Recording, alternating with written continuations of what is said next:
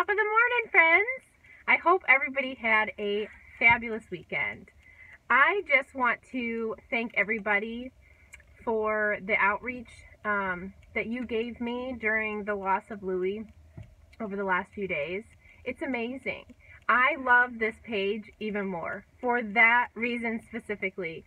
I so desperately wanted to create a Facebook page where people could just go and talk about real life issues and problems, and we could all just discuss them. And I want people to comment and post and do all of this so, you know, people could come and go, oh, thank God I'm not alone. Oh, I'm so glad that that's also a struggle for her. And that gives people some sort of like release or relief about the situation at hand.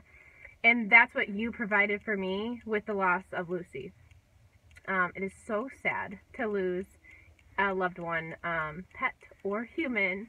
They are a part of our family, and although Louie's time here was really short, it was, oh, peekaboo, it was all good things. So thank you for allowing me. I sat in my bed, or if I was feeling sad, and I got to scroll through and read your comments, and people reaching out, and sharing their stories too, you know, and how hard it was for them to overcome these challenges. So then you're like, okay, I'm not crazy.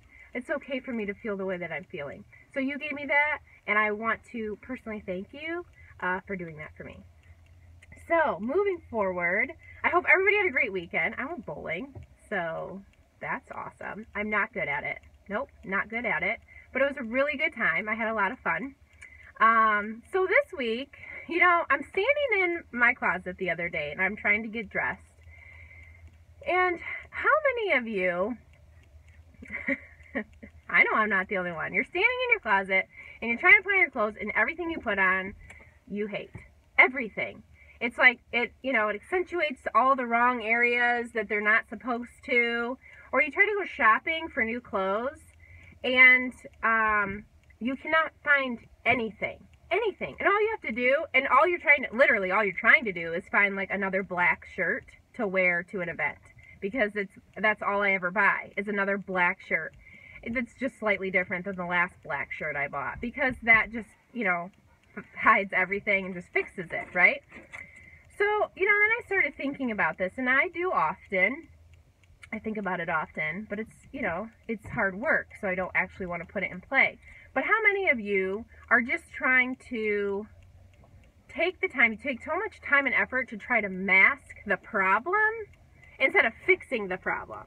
Like, there's a lot of things going on, you know, that I'm not so thrilled about, but instead of trying to just spend the time to fix that, I prefer to just try to find the best outfit to cover it all up and make yourself feel like a little bit better for, like, you know, the night or whatever, right?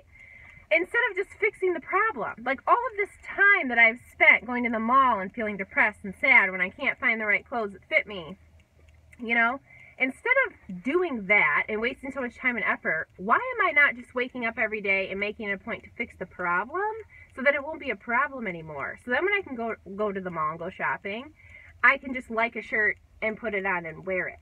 Wouldn't that be something? So then I started thinking too, like, how many of us do that in life in general? Just in all aspects of life. Me, I do, in so many different ways, right?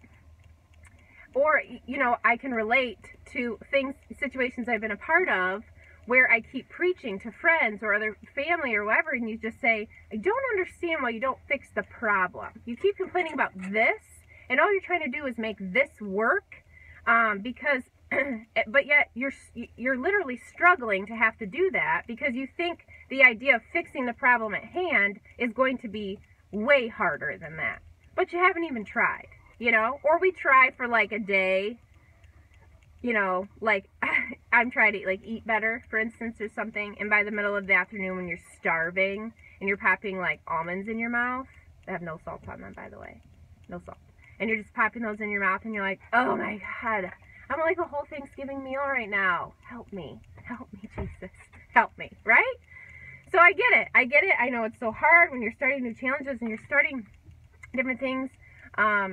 like that in life, but I feel like I want to encourage myself, and I want to encourage everybody else to just let's set aside all of the time and the effort that we do to mask the problem, and let's just put the problem right out on the table and figure out how we can fix that, and move forward from there. So I encourage you to do that today or this week, however long it takes you, you know.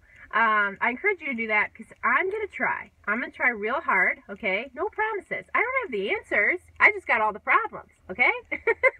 So I want everybody to have a fabulous week, and then I encourage you to go out and stop masking any of the problems or the issues or the concerns.